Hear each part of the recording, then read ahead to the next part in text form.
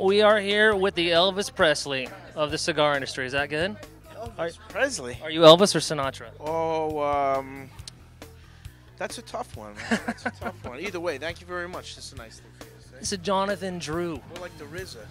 This is the Mac Daddy. This is like the Get Tupac. out of here. The man. You got an interview? Hey, yeah, you know what? I know you got it. He's going to the airport. He's rolling out real quick. Right. He stopped. He's gracious enough to give us 1 minute for cigarfederation.com for all you fed heads out there. And, brother, I know you're in a hurry. What's going on in Drew Estate? What's the latest, greatest that's coming out, man? Tell us about all your stuff. That Fed heads, by the way. That's cool. That's Thank you. Cool, the Fed heads. So, you know, we got the new, the main thing right now to check out is the new, the Liga Underground. You know, typically I like to talk in the interviews, you know, go have a, you know, more of a conversation, and I apologize, I can't miss this plane. So if there's one important thing to remember from the interview is this, is the Liga Underground. That's the cigar that you should really check out, because that's really a culmination of a whole bunch of years, 2.5 years, to get something that would qualify to still carry the Liga name, but also that would be, you know, a true product to Liga. And secondly, one of the other benefits is it's a much less expensive product, so it's something that guys can smoke every day, as opposed to a once a week or twice a week Liga Privada number 9 or T52. Trust me, all that other Liga crap that you see out there, that's all fake garbage. The Liga Privada is the real Liga Privada. Nice. Anything else with the Liga, I don't know if it's good or bad, tasting and all that stuff, but none of it is. All these years, there ain't never been a Liga. You hear what I'm saying? All of a sudden, there's 25 Ligas out there. I feel you.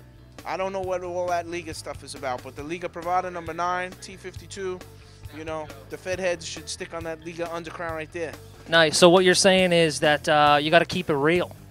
Yeah, you know, you should be innovative in this business and innovate good tobacco and innovate good marketing practices and have ethics. That's what it's about, ethics, right?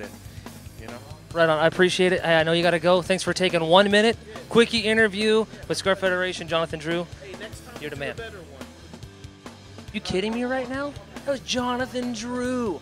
I got to tell you, smoking this Underground right now, this is a good stinking cigar. All that stuff you said about the Liga stuff, that's true. Totally true. You can't fake it because you know what? The palate knows. The palate knows. We're here at Cigars Limited in Fresno. This is like a very legit smoking spot. Micah, the owner, totally cool cat. We just want to come and bring you on our little cigar adventures with Cigar Federation. Kyle, Chris, Alan, every place we go and we're able to go smoke, we want to bring you guys along with us to enjoy the journey. Jonathan Drew was just saying hi to me from the car. I think I'm like a Jonathan Drew groupie now. That's either good or bad. I don't know. I kind of have mixed feelings about that. Are you seeing this mic right now? I feel like Bob Barker right now, dude. So I'm sitting here, gur in one hand, mic in the other, like a freaking dummy. But the audio's good, huh?